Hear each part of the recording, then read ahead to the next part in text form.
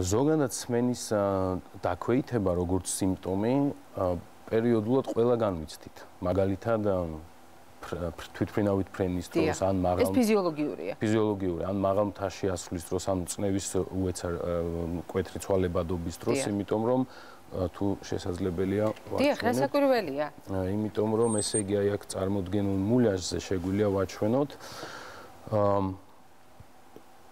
ყური როგორც ესეთი იყოფა გარეთა, შუა და შიგნითა ყურად და შუა ყური გარე სამყაროსგან იზოლირებულია დაფის აპკით, მაგრამ უკავშირდება ევსტახით სმილით ცხვირხახას.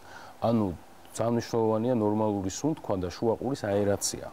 როცა ხდება წნევის ძლიერი ცვალებადება, ატმოსფერული წნევა იცვლება და შეიძლება იმიტომ აღნიშნავენ ხოლმე რომ აი ფრენისას ტკივილს, იმიტომ რომ წნევის ცვალებადობის გამო, დაფის აპკზე ზეწოლის გამო ხდება ეს ტკივილის შეგრძნება.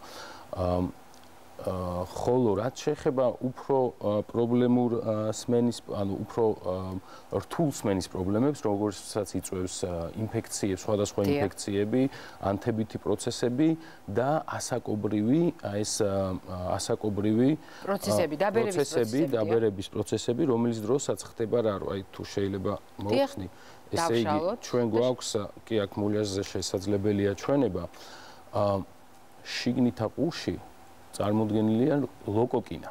დიახ. ლოკოკინაში არსებული წამწამოვანი უჯრედები, როგორც მთელი ორგანიზმი, დაბერების პროცესში ასაკობრივად განიცდის ფუნქციის, ესე იგი, დაქვეითებას და შესაბამისად ბგერის აღქმა ხდება უკვე შეცვლილი სახით ხშირ შემთხვევაში ან დაბალი უფრო მაღალი ტონალობა საჭირო რომ მიეწოდოს რომ ესე იგი აღიქვას ის ნორმალური ტონალობა რასაც ნორმალურ შემთხვევაში ანუ რაც მანამდე ესმოდა ადამიანს უფრო ახალგაზრდა ასაკში უფრო მაღალი ტონალობის უნდა იყოს შემდეგ ასაკში ამიტომ შემდეგ გაჩნდა სმენის სასმენი აპარატები რაც აკეთებს რეალურად ტონალობის გაძლიერებას რომ ადამიანმა რომლის ფუნქციაც უკვე ლოკოკინაში ფუნქცია აღქმის დარღვეულია ეს სასმენი აპარატი აძლევს საშუალებას, რომ უფრო მაღალი ბგერა მიიღოს, შევიდეს ლოკოკინამდე.